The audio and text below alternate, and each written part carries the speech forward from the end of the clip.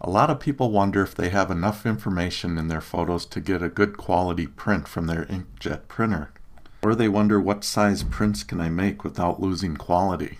In this video, we're going to see an easy way to size your photos to get high quality prints from your inkjet printer. So let's go over to Photoshop Elements and dive right in. Here we are in the full edit mode of Photoshop Elements. For this video, I'm using Photoshop Elements 9. First, go up to the Image menu and choose Resize Image Size. The Image Size dialog box appears.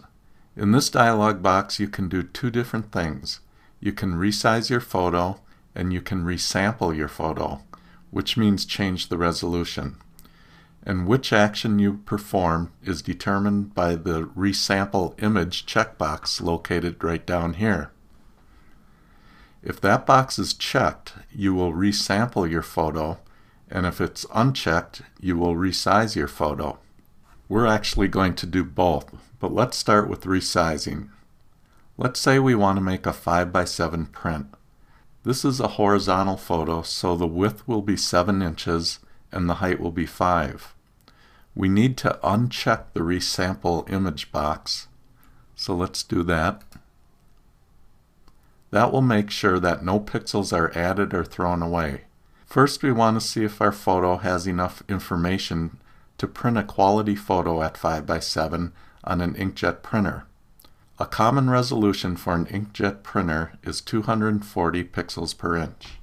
So click on the word resolution and type in 240. In the width and height fields, you will see the maximum size you should print this photo at. This photo is 8.1 by 10.8, so we could actually get a good quality 8x10 print, because you don't want to go any larger than the size shown in the width and height, but you can go down in size without any worries. But we only want a 5x7 in this case. Now check the Resample Image box to lock in the resolution at 240. Let's change the size to 5x7. I want the height to be 5 inches, so I'm going to type 5 into the height field. Elements automatically adjust the width to keep the photo proportional, but you can see it changed to less than the 7 inches we want. It's okay if the size is larger than we want because we can always crop it down, but if it's too small, you're kind of out of luck. So instead of changing the height, we need to change the width. Click on the word width and type in 7. So I'll do that.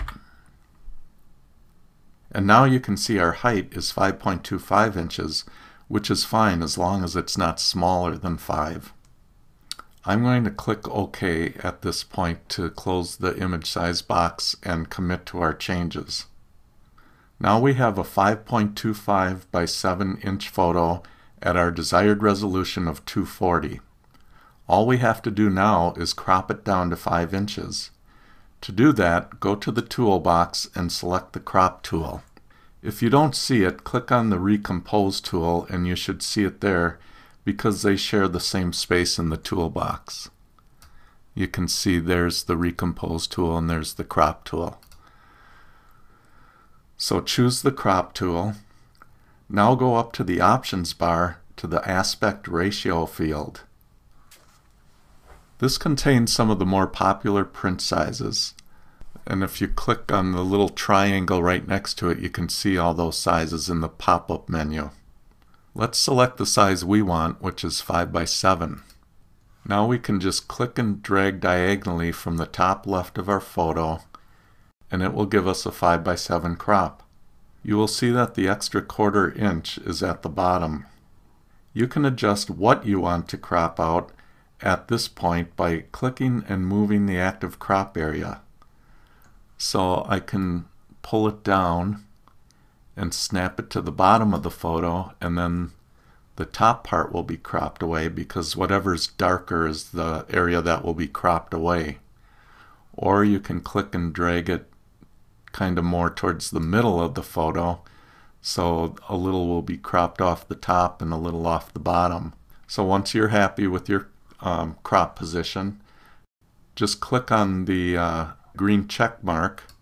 Now if we go to Image, Resize, Image Size again, and open that dialog box, you can see that we have a 5 by 7 inch photo at 240 pixel per inch resolution, which is exactly what we want.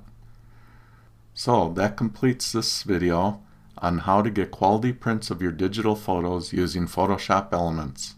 If you would like more free video tips, I have 20 essential Photoshop Elements tips you can get started with right now by going to essentialphotoshopelements.com/tips.